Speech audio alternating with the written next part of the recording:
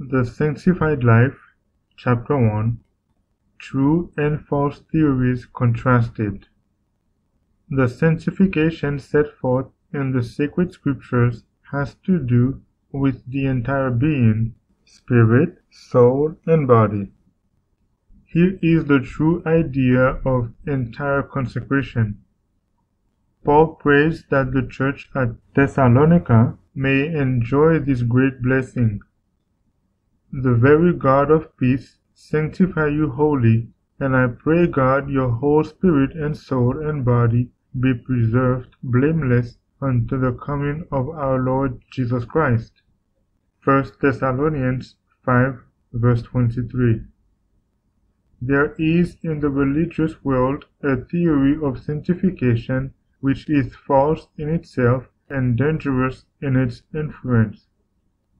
In many cases, those who profess sanctification do not possess the genuine article.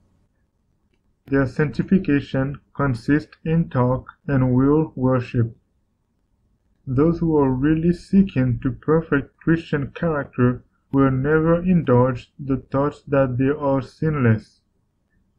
Their lives may be irreproachable, they may be living representatives of the truth which they have accepted, but the more they discipline their minds to dwell upon the character of Christ, and the nearer they approach to his divine image, the more clearly will they discern its spotless perfection, and the more deeply will they feel their own defects. When persons claim that they are sanctified, they give sufficient evidence that they are far from being holy. They fail to see their own weakness and destitution. They look upon themselves as reflecting the image of Christ because they have no true knowledge of him.